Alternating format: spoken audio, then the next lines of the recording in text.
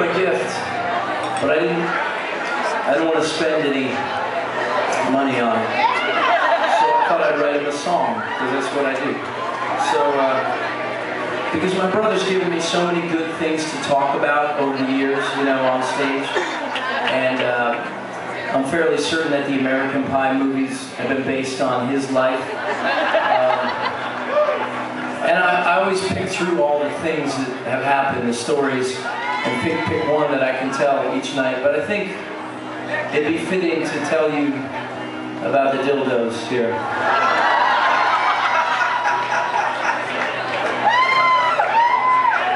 So he's getting ready to leave for school, okay? And he's gone actually. He's been gone a month, and I get a call from my mom.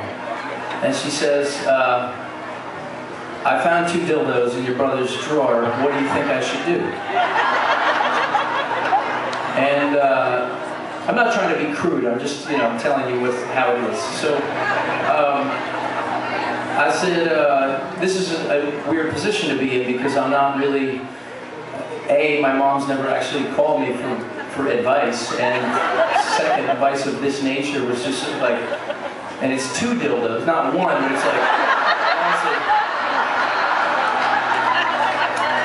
And part of me is extremely like blown away because I'm thinking, this is so amazing that my brother's this liberated at 18, you know? The other part of me is just can't understand why he would leave them in college and be like, well, nobody's going to go into my room at all while I'm away for 4.5 months, you know? So I didn't know what to do, and it kind of went on awkwardly for a pretty good amount of time until one day we were having some beers, my brother and I said, so man, what's with the 2 jelly dongs, you know, what's going on? And he looked at me like, what are you talking about? And I'm like, it's cool, man, I'm a lover, like, that's great. I think and he really didn't know, because it turns out we had a house guest, and not a very good one at that, who had brought these vibrators for the weekend that they stayed, and they left them there. But my brother had gotten pinned with the rap for several months. And, I mean, that's the sort of shit you just can't plan at all. And yet, look, it gives us all joy to think about. So there's no verses about that in here. But there's other pieces of things I wanted him to know, and maybe next year, when we see each other, I'll have a verse about be sure not to leave your vibrator when you go to college. But for now, this is called In Front of the World.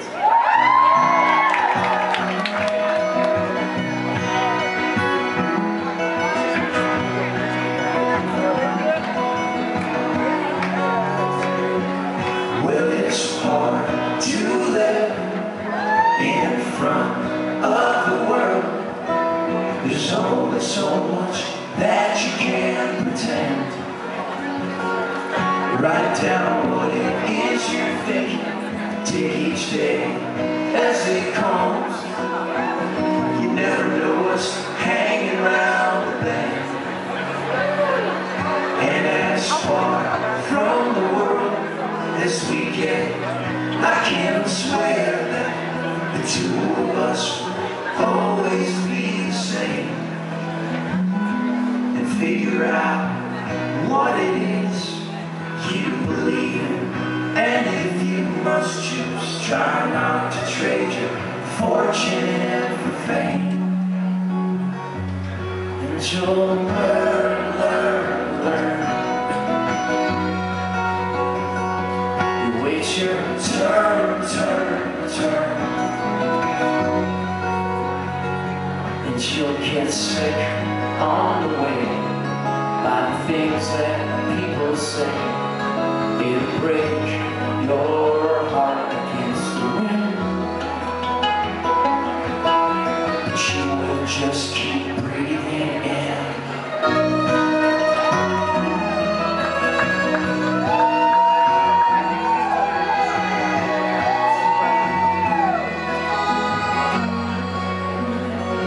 Well, if you're scared to live in front of the world, I got news for you. You shouldn't be then.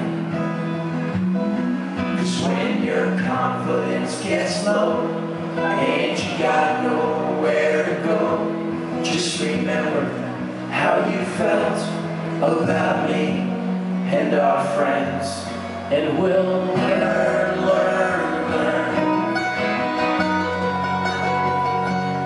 Wait our turn, turn, turn.